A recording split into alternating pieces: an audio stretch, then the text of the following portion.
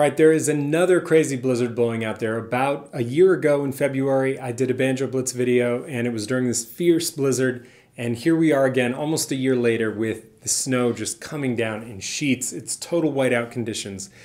Hopefully my power doesn't go out, so I'm going to try to keep this lesson fairly short, and we're simply building on last week's lesson anyway. It's an incremental change to last week's pattern, so we can keep this pretty short. One quick shout out to my buddy Jon Anderson, who I have been playing with for about 16 years now. He and I did that album together called Sinful to Flirt.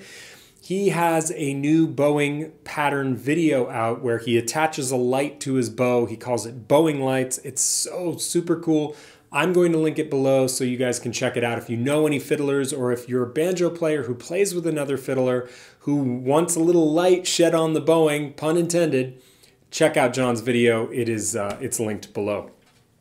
Okay, let's get into this pattern this week. It's pretty simple if you did the work for last week. So I'm going to play last week's pattern, and then I'm going to play the new pattern. Last week's pattern was a thumb lead pattern.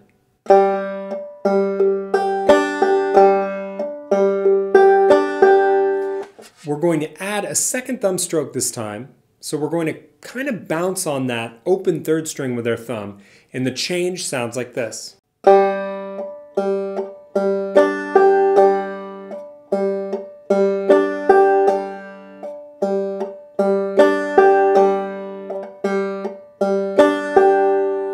All right, let's play that a little faster, and then we'll unpack what's going on here.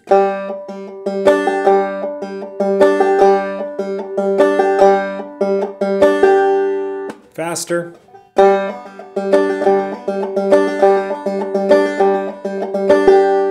And even faster.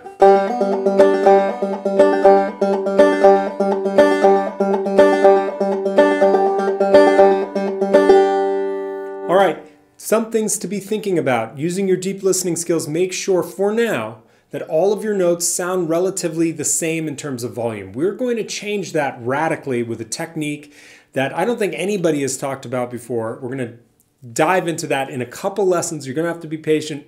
Get this under your belt first. It will be worth it. It'll give you a big leg up on the technique that's coming at you that I think you guys are really going to dig.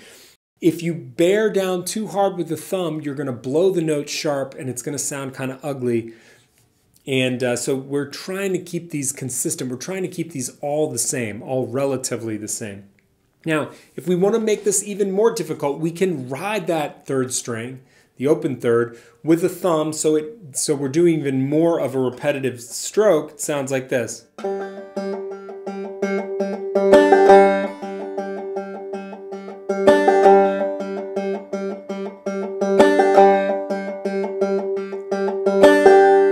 That's a great one if you really want to dial in the finesse of your right hand, especially thinking about the thumb. Make sure that every time you throw your hand down into the banjo, regardless of whether you are hitting a string on the downstroke or missing one with the M-skip technique, that your thumb is coming into full contact with a string simultaneous to the downstroke.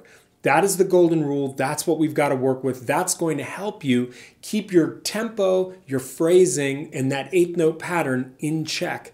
If you don't have that constant referencing of a string on the downstroke with your thumb, your timing is going to get off, especially at the faster tempo. So it's just something you want to bear in mind as you're exploring this technique.